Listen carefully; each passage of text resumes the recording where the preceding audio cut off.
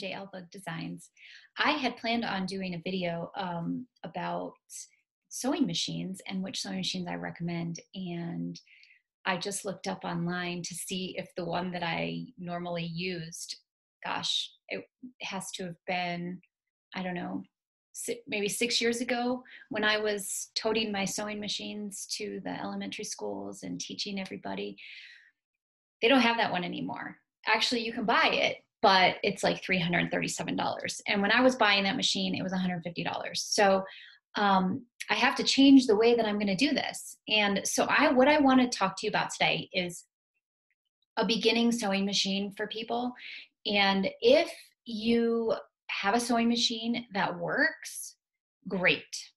Go ahead and use that. If you have trouble with it, please get on my Facebook page and ask me any questions that you might have about the sewing machine. Especially if it hasn't worked in a while, there could be some problems with it, or stuff like that. You want to have a good working sewing machine, because otherwise it's going to frustrate you to the point where you're going to say, oh my gosh, this is not worth it. It is not worth sewing, and I don't want to do it. And sewing is so fun, and it is a life skill that will help you. It was very clear to me during this pandemic that it was very helpful to have the sewing skill that I do, because I have made almost around 500 masks for people. And these are just people that I know. So, it definitely was a skill that was helpful during this time. And I'm wondering if that's possibly why the sewing machines are so expensive right now.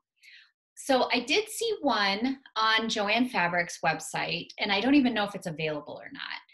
$149.99. It's a Brother XS 2080, I think. The XS 2080.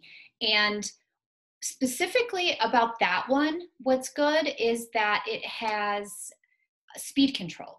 So no matter how hard you push on the foot pedal to make the sewing machine go, it will only go as fast as you have it set on the actual machine part. There was another one that I saw, a Singer 7258, and it looked like that one could possibly be good. I couldn't find a price for that.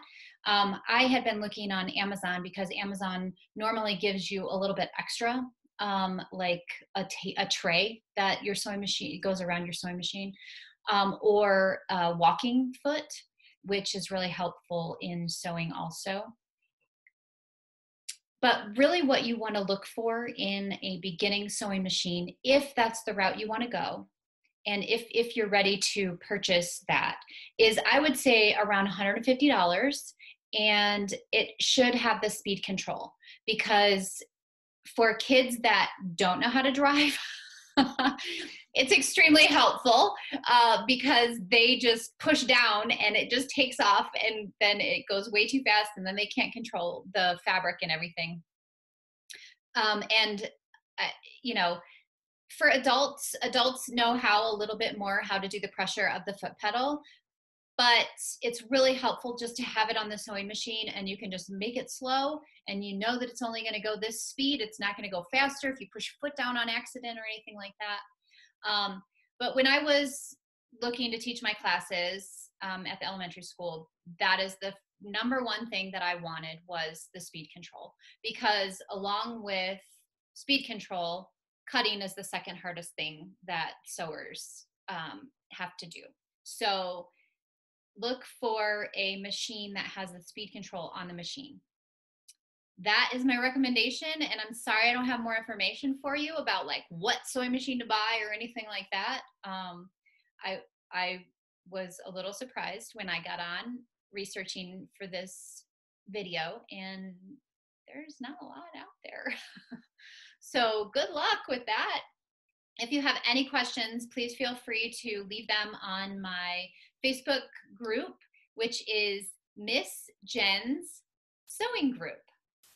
Thanks so much. I look forward to hearing from you.